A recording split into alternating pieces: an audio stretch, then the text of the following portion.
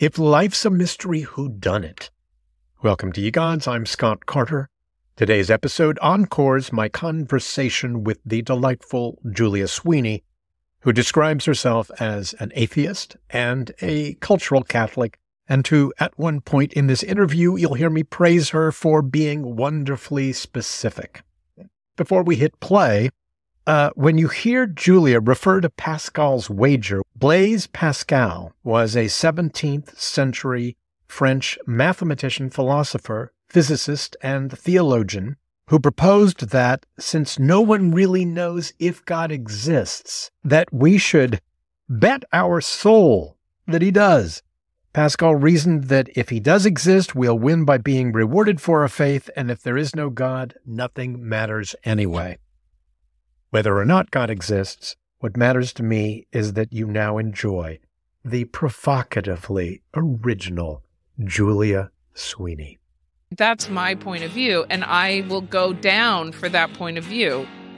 And that is Catholic of me. That's what I feel like my mother's calling Catholic. You're so Catholic, well, you won't even give yourself the pleasure. Like, what she's saying is, you're so convicted to the death of what you think is right that you won't even have the pleasure of thinking the world is a magical place. That's one of the great things I got from Catholicism, is a conviction of belief. I just happen to not believe in God.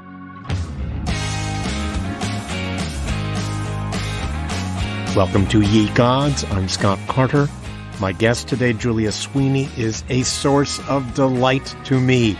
Some of you best know her from SNL, but others, myself included, think primarily of her one-woman shows. First, God Said Ha, about her and her brother having cancer at the same time, a clear-eyed, compelling, often comic portrayal of a family in crisis. She then followed that up with Letting Go of God, an account of her spiritual journey from growing up in a large Irish-American, very Catholic family in Spokane, Washington. Then, as a thinking adult, she goes on a 3-year spiritual journey of one comic, tragic episode of disillusionment after another until she makes what I think Gwyneth Paltrow might call a conscious uncoupling with God. Because from Julia's perspective, she did not think that God existed, which I think any reasonable person would conclude that is the least one can expect from a deity. Her fans will be happy to know that there is a filmed but yet to be released third solo show, Older and Wider, and it is a pleasure to talk to you, Julia Sweeney. How are you today? Scott, that was very nice. Thank you so much. You're welcome. And I've been binging Julia Sweeney, and it is, well, it's incredible because the first monologue goes back decades, and I watch you evolve as a human being, and there are also accounts of the different members of your family that come in and out through these different long stories.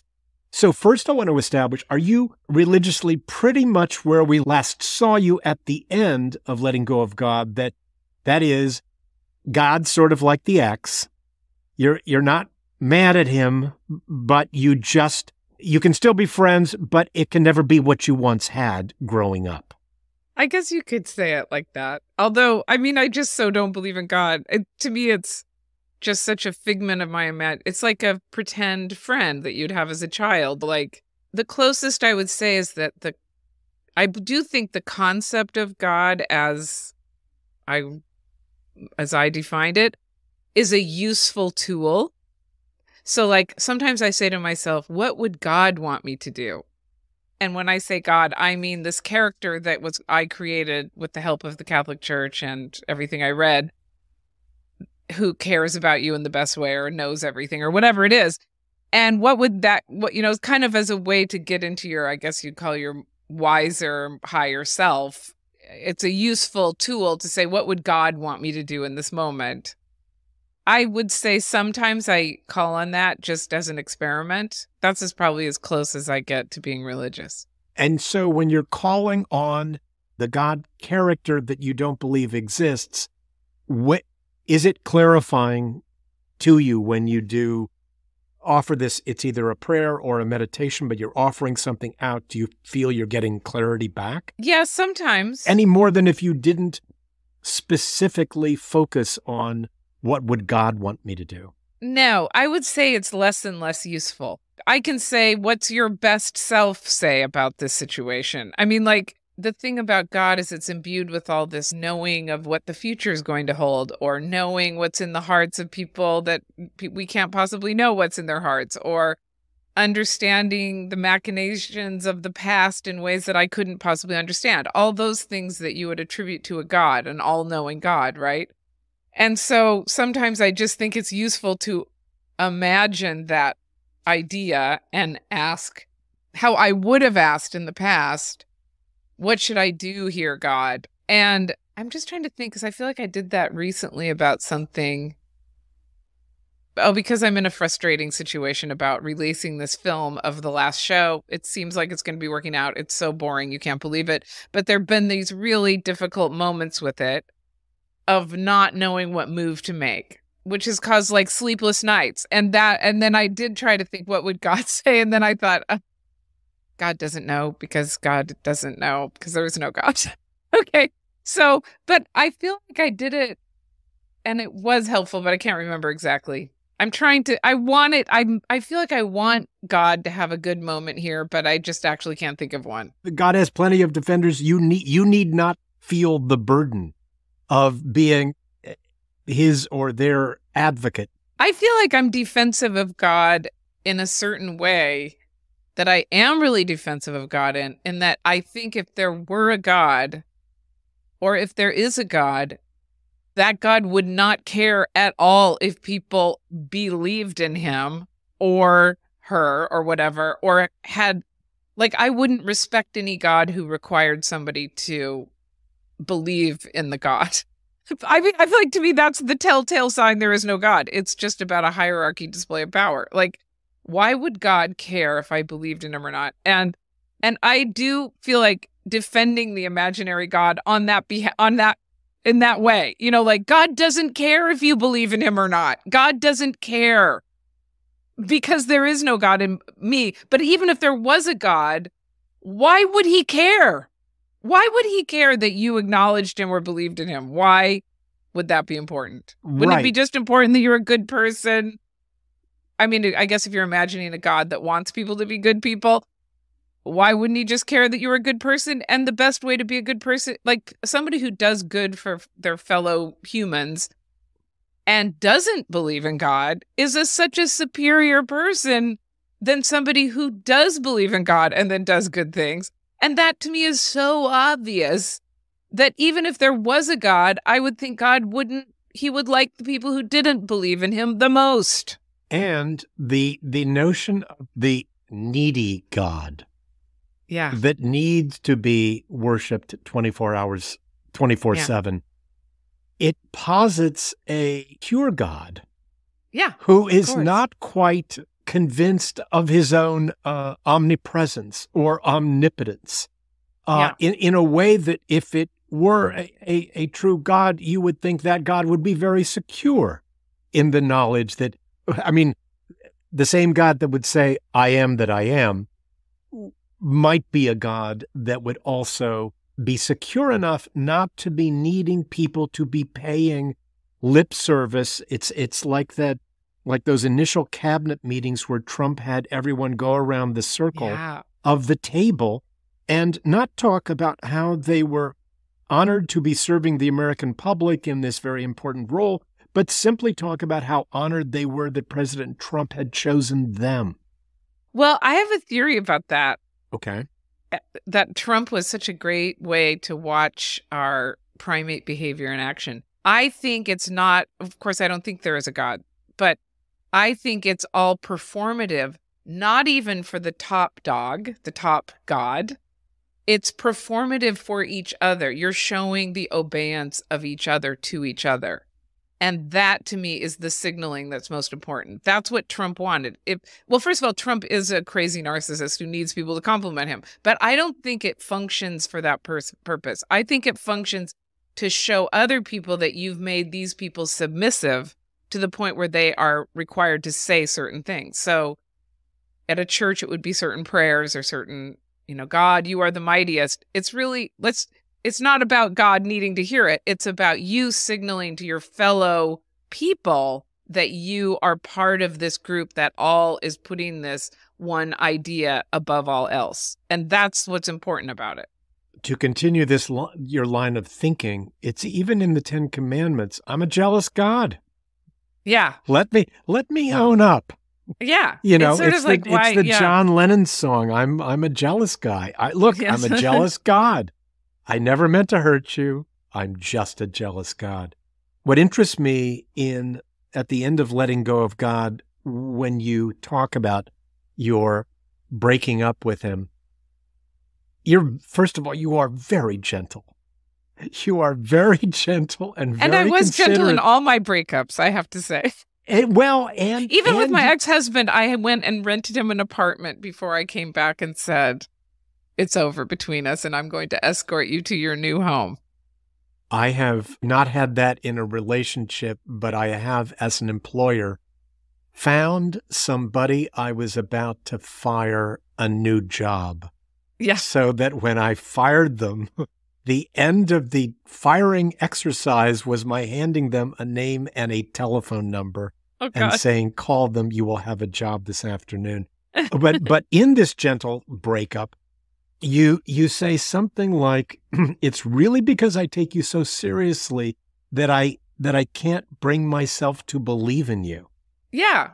I find that in so few words, you have contained a universe of contradictions, but a unified contradiction. Well, I don't know. This is the thing. I take it seriously. Like, people throw the word God around. I take it seriously. I'm sure there's other areas where I use words that I don't take that seriously. I don't know. Right now, I would say the word diet. Does it mean what you eat in a day? Does it mean trying to eat a different way? We all have areas of expertise where words matter a lot. And then there's other areas where we might not be experts and we throw around words like everybody else does. And I just feel like when it comes to religion, I take it seriously. So when you say God, I want to know, how do you find God? In what way do you believe in God? What is your conception of the universe? Even though most people in just casual conversation will bring up the word God all the time. And in some ways I really get it, like poetically. I always think God is such a great metaphor. Like I refuse to let go of God as a metaphor, but I happen to take it seriously because I believed so. I really believed. And then when I didn't believe, I really didn't believe. And so in this particular area of religion, I take the word seriously, where there may be a million other areas where I throw words around, like anyone else would, and don't really analyze exactly why I say this word or that word. An example of that all throughout letting go of God is you'll get some question in your mind, something somebody says to you. It could even be offhand. And then in the next paragraph of your monologue, you talk about, so then I'm going to Tibet. or so then I'm going to the Galapagos Islands. And it's like, probably the person who started you on some of these thoughts, like the two Mormon guys who come to your door at the beginning of letting go of God, had no idea that they were going to be starting you on this epic journey that was going to lead you to the opposite of what they wanted from you.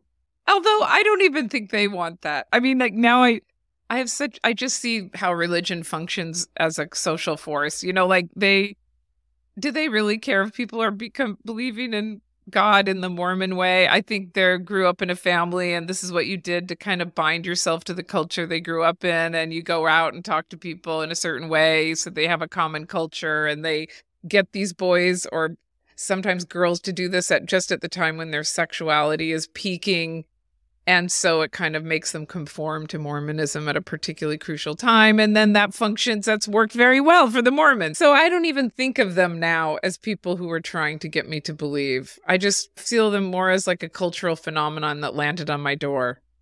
You talk about days before the two Mormons came to your door, you had this heal me, very intense religious experience that often you don't answer your door, and you did for these two that were coming to you, and their first words to you is, "We have a message for you from God." I know. And it probably in your mind is connecting you to this strong feeling that you got a few days before. Okay, let me rephrase that. The connections that you're going to make and the community that you're going to have with these certain people is very valuable, whether you have to say you have to believe in something and whether you do or not. And that was the right place for them. It was the closest to them, and they had the people that they felt were most like them. Yeah. Therefore, that was a good thing to do. Exactly. And in the very last show, you have your mother saying to you, "You're so Catholic, you won't even give yourself the pleasure of believing in God." And you make some comment like, there's some truth to that. Okay, but this is why I think that, because okay, I separate Catholicism from belief in God. Catholicism is a cultural force that has all kinds of different influences, in it. It's a soup of influence, as all cultures are. And one of them is kind of strict, taking things seriously. The Catholic Church, no matter where it's leading you, you must go where it's leading you. And even if it means you're in pain. And of course, I was really into hagiography. I was and still am really interested in saints' lives and all that. So of course, I admired people who went with where the world was heading, or the ideas were sending them. And in their cases, these saints that I admired, that it meant that they were going to be burned on the rack or something. And they endured it because they had their conviction of what they believed. That doesn't necessarily apply to believing in God. That could apply to not believing in God. So to me, yes, I do have a Catholic response to not believing in God.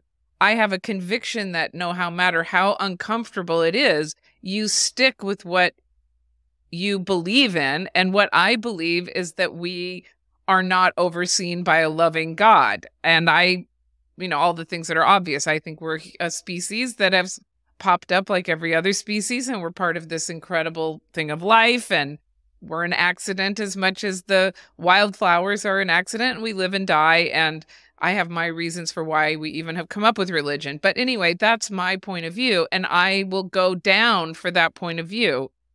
And that is Catholic of me. That's what I feel like my mother's calling Catholic. You're so Catholic, well, you won't even give yourself the pleasure. Like what she's saying is, you're so convicted to the death of what you think is right that you won't even have the pleasure of thinking the world is a magical place. That's why I say that's a little bit true. It really is. That's one of the great things I got from Catholicism, is a conviction of belief.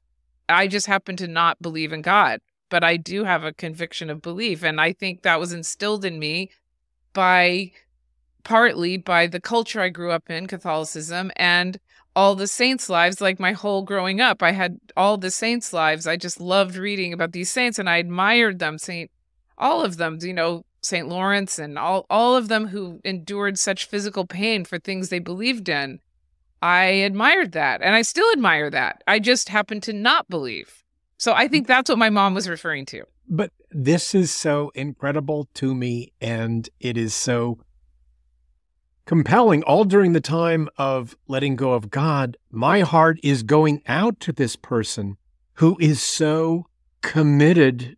There's nothing glib about your attachment to Catholicism. Yet, do you share with Catholics who you talk to now, I believe everything you believe, except what you consider to be the main deal breaker?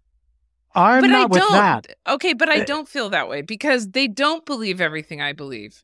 I mean, the Catholics that I talk to now, first of all, there's a lot of Catholics I interact with who are great. I have a Monsignor in the Vatican, and we text each other. Like, I have people that I admire. They're mostly incredibly liberal, but the people I interact with a lot are the right-wing Catholics, it's a hobby of mine to follow these people and harass them. And when you say we harass, do not believe the same things. And I would say we do not believe the same things as even the liberal priests, even though I admire them, because I think they have a faith, and they've interpreted their faith in a way that makes the world a better place. And to me, I don't care what you believe if that's true. It's like, if If your belief in God is keeping you from murdering people, if your belief in God is helping you be kinder to others, who am I to say I don't want you to believe? But I find that most of it is horrible. It's about loyalty and authority and adherence to authority and an insistence on believing things that not only are obviously not true, historically, they teach you to pretend to believe in things to be part of a group, which I think is the most dangerous aspect to it. So I fundamentally disagree with their worldview in every way, except for maybe be kind to people or, life is precious and it's important. I can go down all those roads as an atheist, but I think fundamentally we disagree.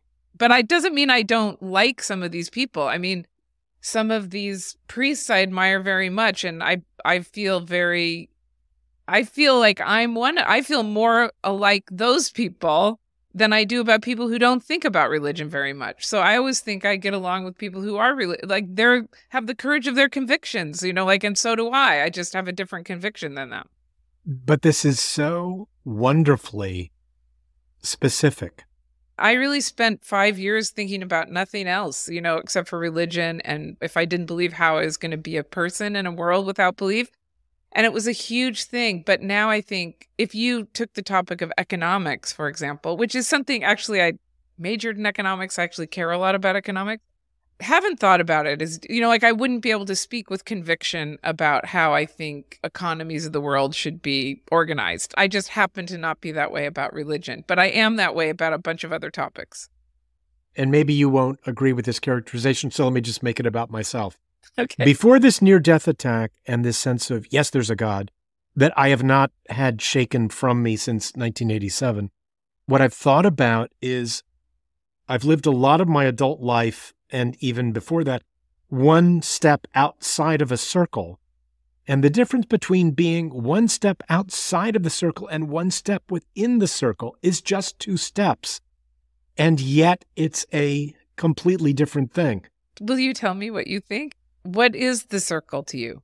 Circle is a general belief in a God who, with increased effort, one perhaps knows better. But this God, is it a God separate from you that knows what's in your heart and soul and knows your past actions in the future? Is that, what kind of God is this God?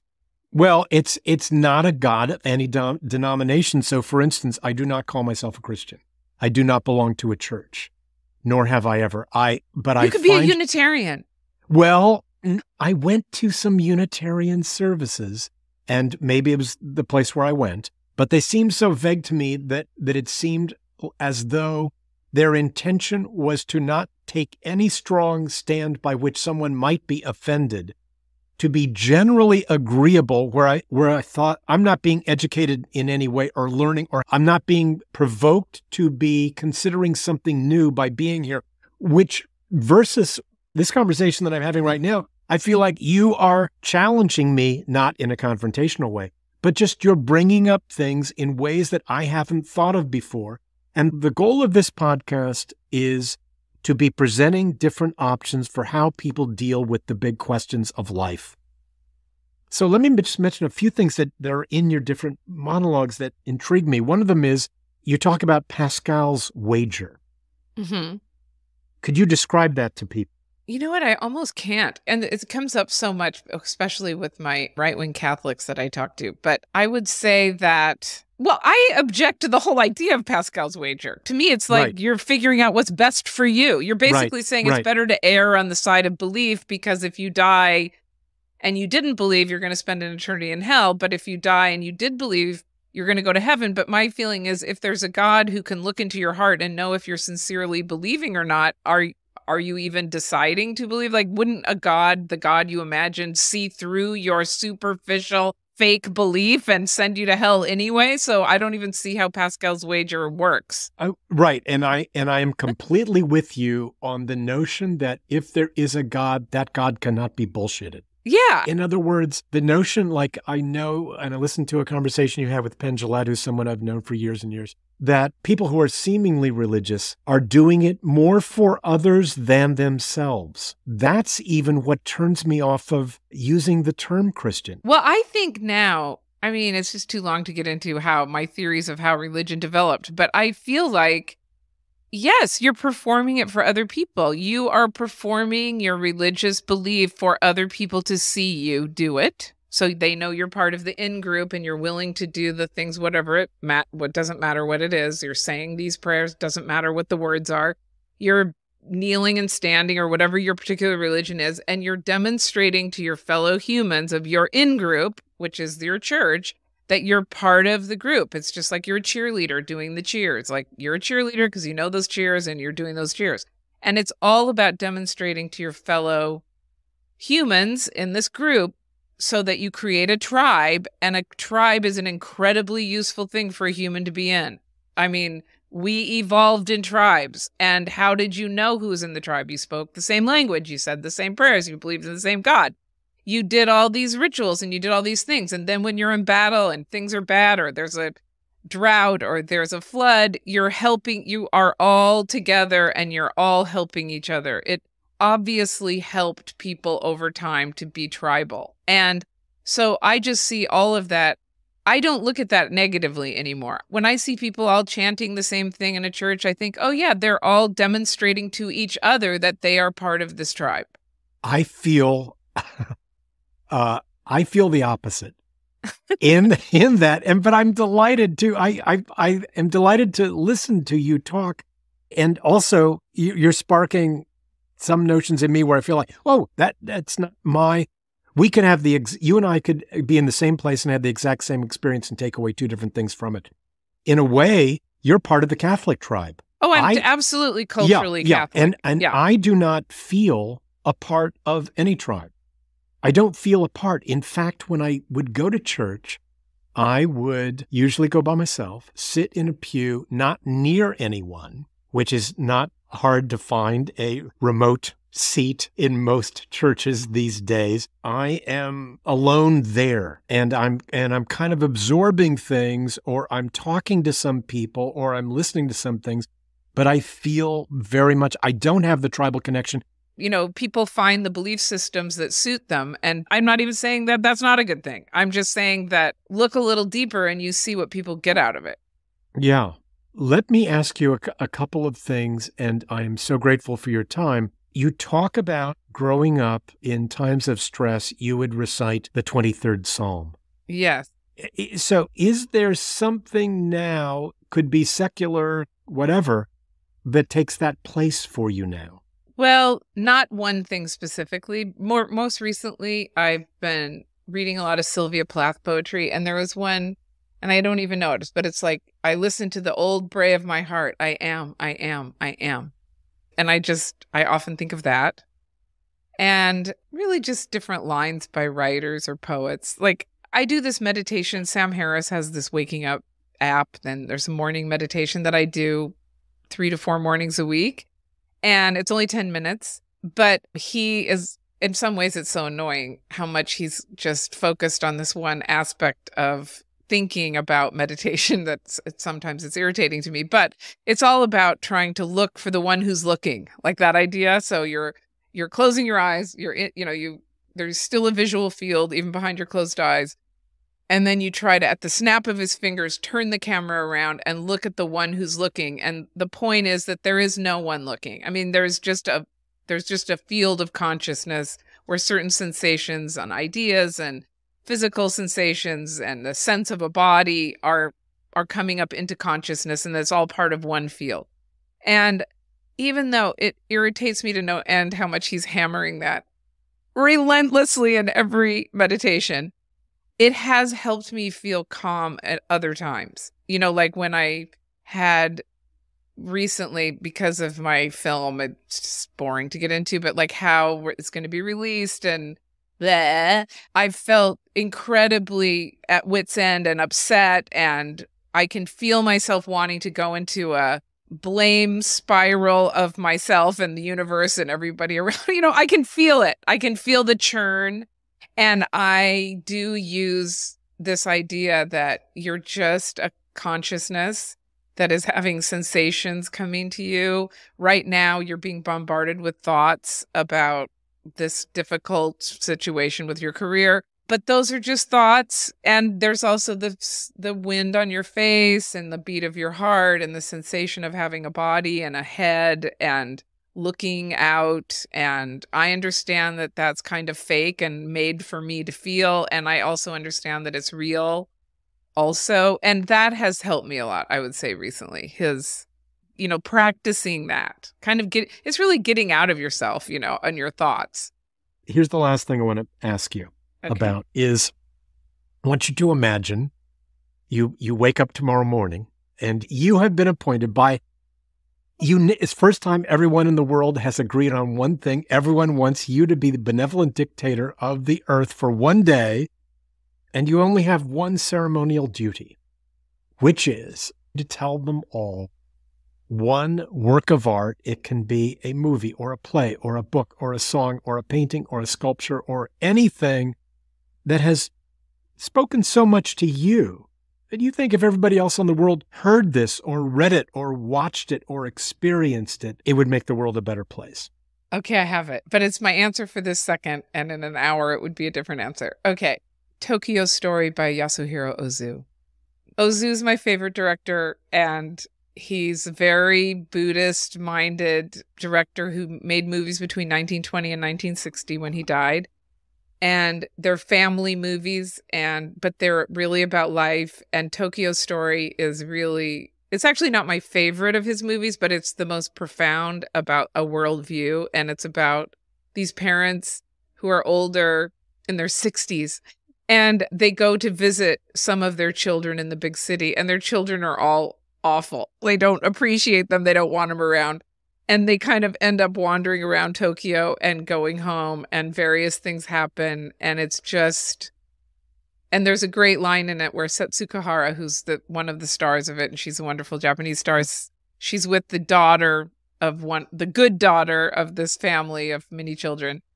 And the daughter says, "Life is disappointing, isn't it?" And Setsukahara says, "Yes, yes, it is." And I think, and now that seems like a negative thing, but there's something that is really, yes, life is disappointing, but we're all here trying to get by. We're going to get through it. And there's moments in that film where just watching the train go by is the best thing that you can do. It's just, I'm not very good at articulating why it's so profound to me, but to me, that's the movie I wish everyone would see and understand how beautiful it is. Well, you are very good at articulating this. And I would also say that in your answer right now, the smile that you always have on your face and everything that you are generally describing in your monologues, so I've been absorbing about 6 hours of Julia Sweeney this week. And even when you're describing the greatest heartache and disappointment, there is a joy that you bring. Isn't life incredible? But I actually don't think that's me, because I actually was just explaining it's you right now. It's an accident of my genetics. I'm a very ebullient, positive person. It really has nothing to do with any good qualities of me. It's just something I happen to inherit. I mean, I'm an optimistic person, maybe to a fault, and it makes me pleasant to be around, I guess, mostly, except when I'm irritated, obviously. But I think that's just an accident of personality. Like I'm around people who have very disgruntled personalities. I don't think it's in their control. I think they're just that way. And I think I'm just my way. It's just in that way, I was lucky. May I say that your way is more delightful to be around it than is. people that I agree with. Who are disgruntled and who are a drag to spend time with. That will never be said of you, Julia Sweeney. Thank you so much, Scott. And now the sermonette I call In My Homily Opinion. Julia's description of herself as a cultural Catholic attests to the allure throughout history of Catholic traditions, ceremonies, and community, even to those who, like Julia, find no wisdom or comfort in the Bible or in the teachings or story of Jesus. One such notable figure was the great 19th century Irish writer Oscar Wilde. Here is a scene adapted from his only full-length novel, The Picture of Dorian Gray. It was rumored of Dorian once, that he was about to join the Roman Catholic communion, and certainly the Roman ritual had always had a great attraction for him. The daily sacrifice, more awful really than all the sacrifices of the antique world, stirred him as much by its superb rejection of the evidence of the senses as by the primitive simplicity of its elements and the eternal pathos of the human tragedy that it sought to symbolize. But he never fell into the error of arresting his intellectual development by any formal acceptance of creed or system. No theory of life seemed to him to be of any importance compared with life itself. He knew that all the senses, no less than the soul, have their spiritual mysteries to reveal. In 1900, Wilde self-exiled from Britain after 2 years' cruel imprisonment for gross indecency. Broken in body and spirit, attended public audiences with the Pope at the Vatican in Rome, and later, as Wilde lay dying in Paris, his lifelong Catholic friend and literary executor Robert Ross brought a priest to the seedy hotel room to initiate Wilde into the Holy Roman Church. It's a matter of speculation if Wilde was conscious during the ritual, and he died soon after at age 46.